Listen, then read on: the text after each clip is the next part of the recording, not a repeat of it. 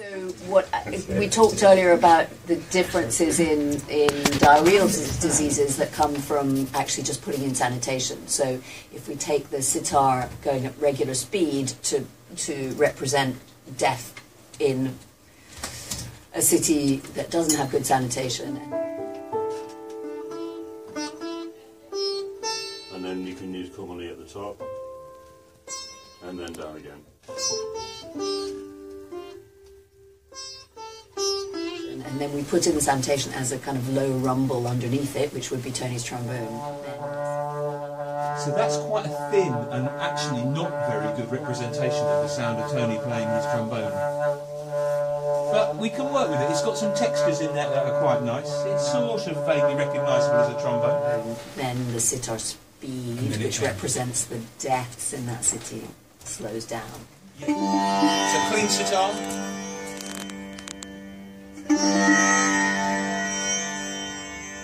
Fading slowly as Dirty Tony comes in. Dirty Tony. Is Tony representing sanitation? Yeah.